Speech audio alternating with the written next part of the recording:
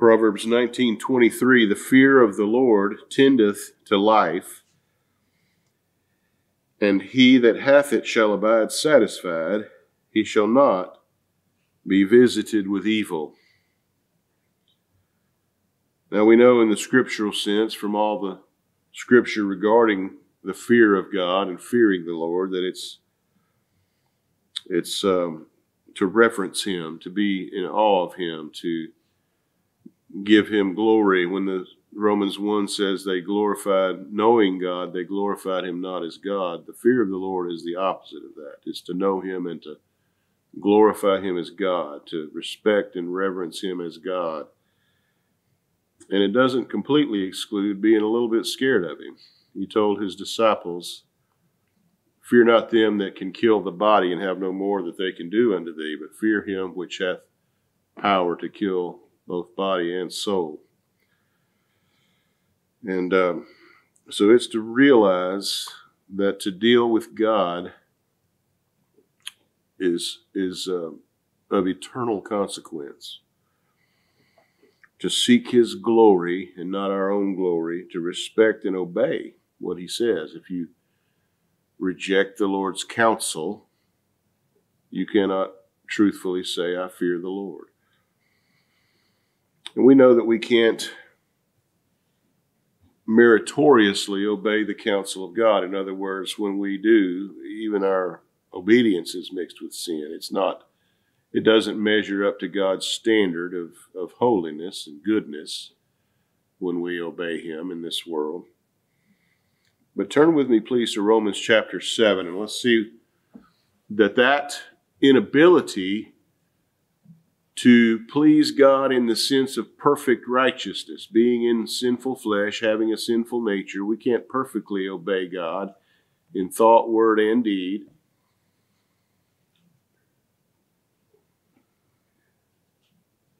But that inability is tempered with something else. Look at Romans 7:15. Paul acknowledges that he can't obey God in that strict sense.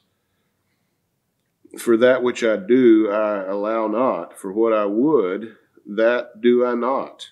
But what I hate, that I do. He's talking about sin. Now God's given him the nature of the Lord. Christ dwelleth in us. We have His holy nature, but also a sinful nature. And so, because Christ does dwell in us, we have the desire. We do hate sin, but Paul is honest about it. Even the sin that I hate, I do it. I commit it. I'm selfish. I'm proud. I'm evil. But look at what he says in verse 16. If then I do that which I would not, I consent unto the law that it is good. I can't obey the law up to God's standard of holiness, but I acknowledge that the law is right and I'm wrong. The law is good and I'm evil. It's not a problem with the law. It's a problem with me. Now then, it is no more, verse 17, now then it is no more I that do it, but sin that dwelleth in me. He's not excusing himself. It's the sin that dwelleth in him is his nature. It's who he is by nature. But he's also saying in the sense that we walk not after the flesh as believers, but after the Spirit. It is no more I. I'll tell you this, it's not the I that God sees that does it, because He finds no iniquity in His sheep. The I that Paul is talking about here is the one that God sees, the one that He has given us, the nature that He's given us. Verse 18, for I know that in me, that is in my flesh, dwelleth no good thing. For to will is present with me, but how to perform that which is good I find not. For the good that I would, I do not, but the evil which I would not, that I do. Now if I do that I would not, it is no more I that do it, but sin that dwelleth in me. So, yes, clear acknowledgement that I can't obey God in the sense of perfect sinless obedience to his law and therefore acceptance with him on the grounds of the law. But by his grace, I want to. By his grace, I acknowledge that his law is right. That's fearing the Lord, to reverence him as God, to take his side against us. If I'm evil, the law is good. God's holiness is not tarnished by my inability to keep it, to keep his law. And our text says that, and think about this, Paul could not, as he acknowledged here, in the strict sense of measuring up to God's law, be good, but by God's grace, he could fear God. He could acknowledge God. He could defer to God. And we're told, and that's, by the way, us also, as believers. If you know the Lord, if you've believed on him, you acknowledge that everything you do is sinful because of who you are, because of your nature. But you also express and truly have the desire to honor him because he's God. That's the fear that we're talking about. To respect, revere, and honor him as God. So those two can go together. We can be sinful and not be able to do anything right, and yet fear God by his grace, not by nature. We'll talk about that a little bit in a minute, Lord willing. But that's us too. Now we're told of the very moment in which Paul began to fear God. That's very interesting. We know exactly when he started fearing God. When he met the Lord Jesus Christ on the road to Damascus, he went in a moment from persecuting Christ. That was his life's goal, was to persecute the people of God. But the Lord said, you're persecuting me when you persecute them. But he went from that to, Lord, what would you have me do in a moment? As soon as he realized who he was dealing with. And from that moment, he began to fear God. By God's grace, God did a work in his heart. That's the living definition of fear. When you go about despising God, opposing God, rejecting God, hiding from God, having no interest or use for God, so Lord, I'm yours. What do you want me to do? What's your will? What's your desire? Not my will, but thine be done. Not unto us be glory, but unto thy name give glory, O Lord, for thy mercy and for thy truth's sake. That's when you begin to fear God, right there. And that's an act of his grace. Now, our text says that this tendeth to life. And the word tendeth there is not in the original text, so it's just, it's to life. Fearing God is to life. The truth here is that the fear of the Lord is a trait, it is an attribute of those who have life. It's a quality of the new nature, which is life. The old nature is dead in trespasses and sins, but we're alive. Now we're dead to sin and alive unto God. And that is a quality of the fear. The fear of the Lord is a quality of that. And you might think, well, people that hate God, they're alive too. No, they're not. No, they're not. They just think they are. In the truest sense, the sense in which it matters, they're dead. Paul said in the very context of where we read in Romans 7, who shall deliver me? Who shall save me from the body of this death? By nature, we're dead in trespasses and sins, and those that don't know God have no life. He that hath the Son hath life, and he that hath not the Son hath not life. To have not life means to be dead. So, if you have no fear of God before your eyes, you're dead while you walk. You're dead while you live. The fear of the Lord is to eternal life, which also is what matters. It's the same life that's in us now. The life of God is eternal. When this flesh dies and the old nature dies with it and perishes with it, because flesh and blood can't inherit the kingdom of God, and neither can corruptible put on incorruption.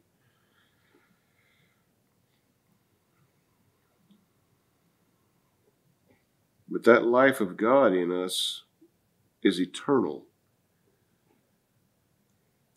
And it's not just that it has no end, that it'll never cease, that like our physical life comes to an end. But this life, it's endless, but it's more than that. It's beyond. It's altogether different than physical life. It's true life. It's abundant life. And this is the only life that matters. If we in this life only have hope, we're of all men most miserable. The fearing of the Lord is a sign of spiritual life. It's to that. It's unto that. And I can't look at you and tell whether you're alive or dead. There may be some dead people sitting in here this morning in the spiritual, true sense of the word. But if you fear the Lord, or if you don't fear the Lord, you can't hide that. You can't hide that.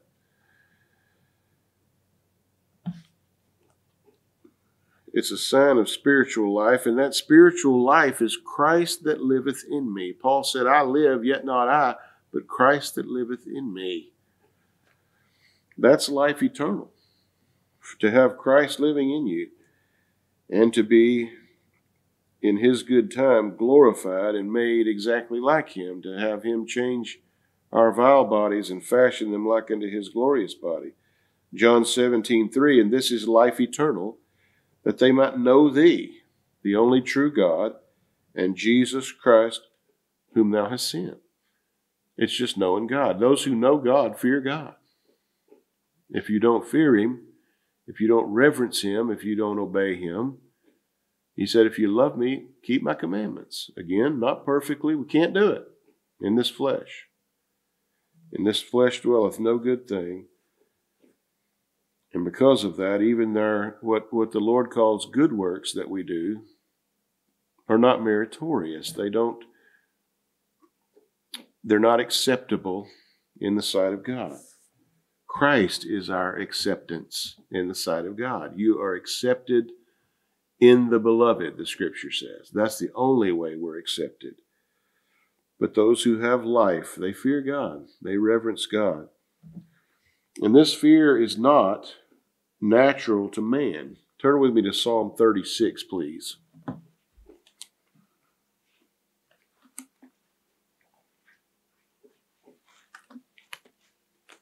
I want to read you a contrast here of what we are by nature, and the remedy for it is found in Psalm 36:1.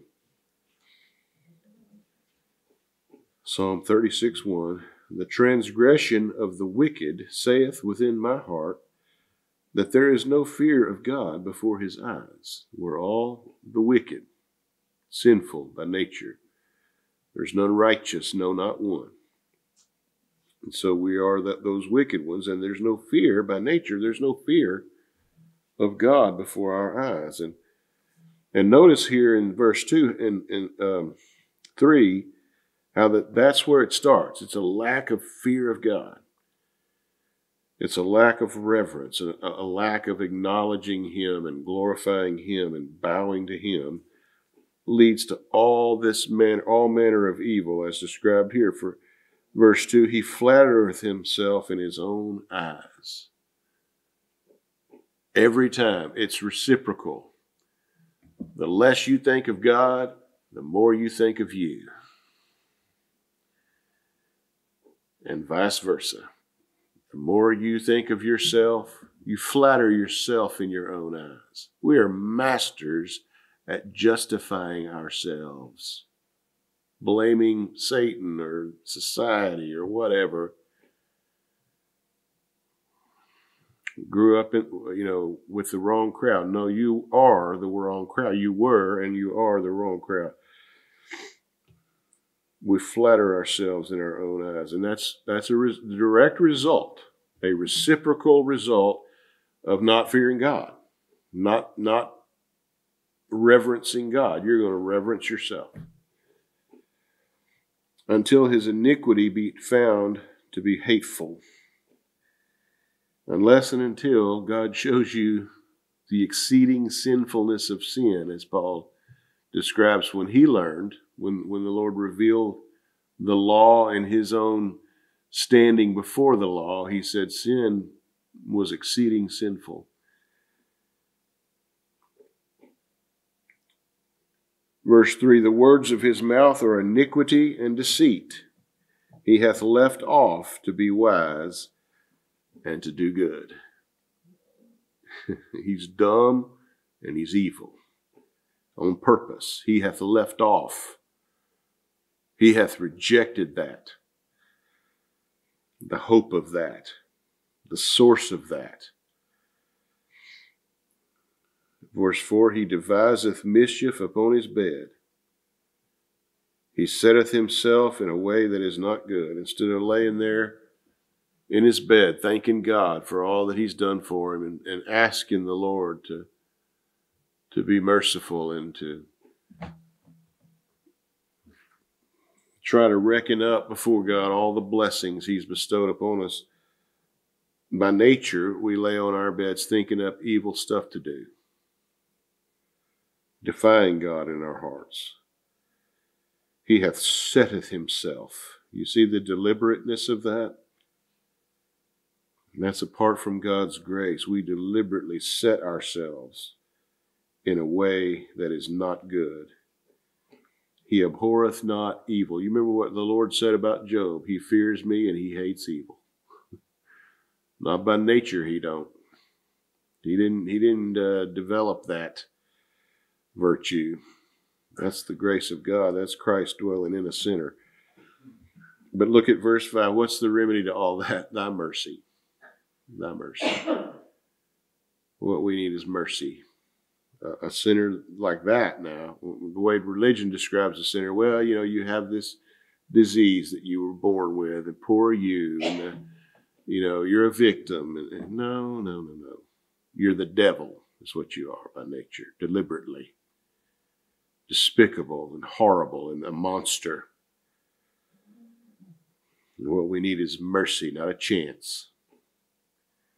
We don't need to make a decision. We need God to decide to have mercy on us. Thy mercy, O Lord, is in the heavens. You got to be born from up there, born from above. Born again means born from above, is what the original language there is in John 3.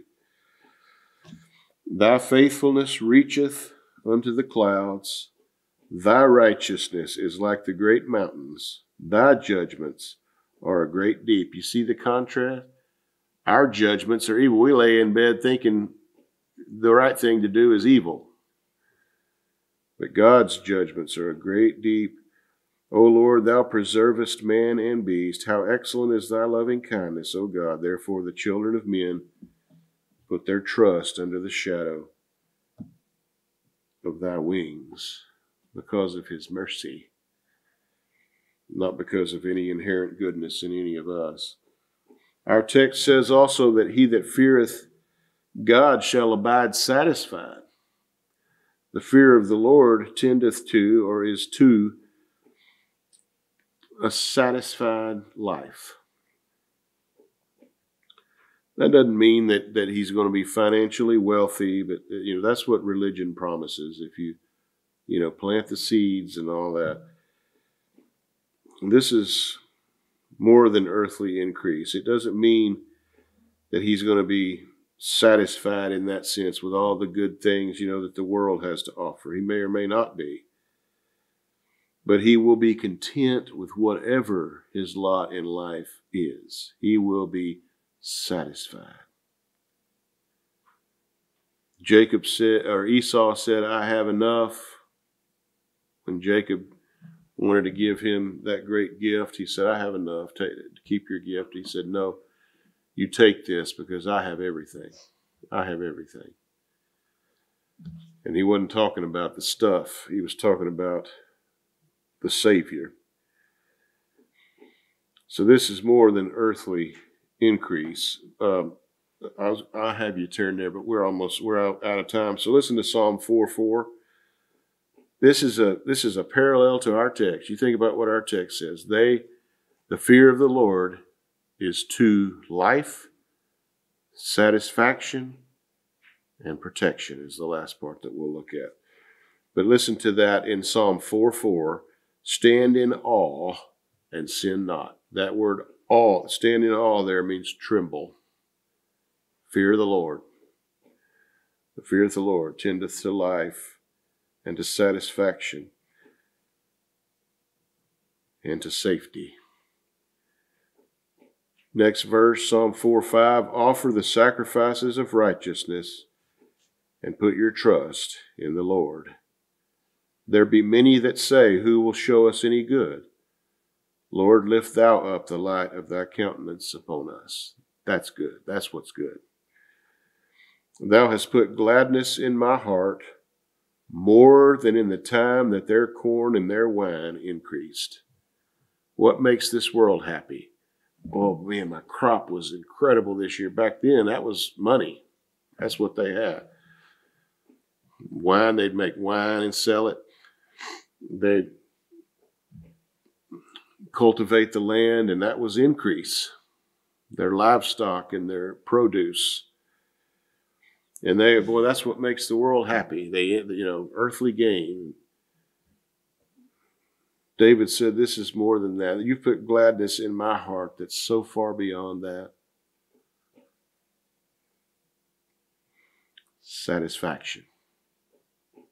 It tendeth, those that fear the Lord will abide satisfied.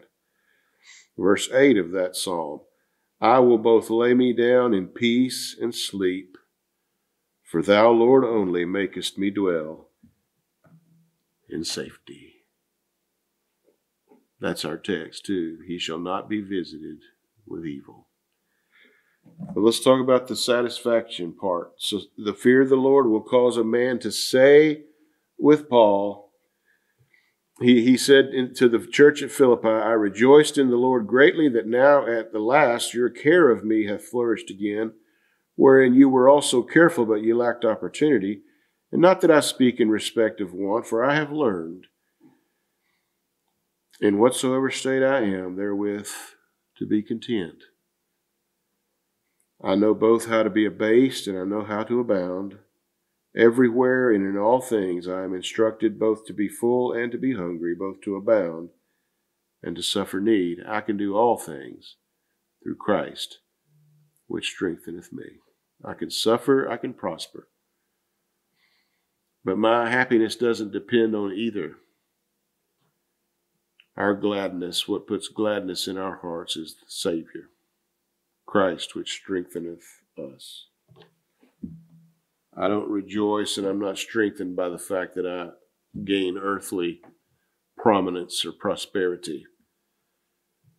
I'm gladdened and strengthened by my Savior.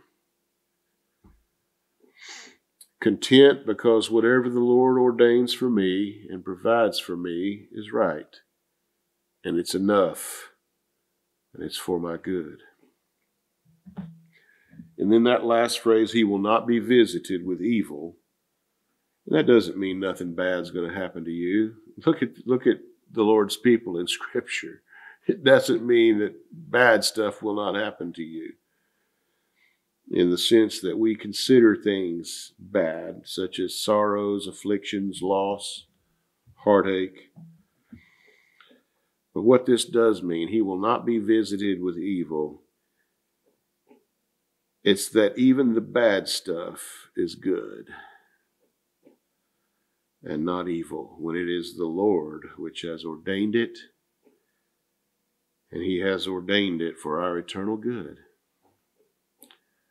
No evil can happen to you, because even if something that we call bad happens, it wasn't bad. It was good. David said in Psalm 119:71, "It is good for me that I have been afflicted, that I might learn thy statutes." You see, you can read the Bible and know the Bible like the Pharisees did, upside down and in and out. They had this head knowledge of the Scriptures.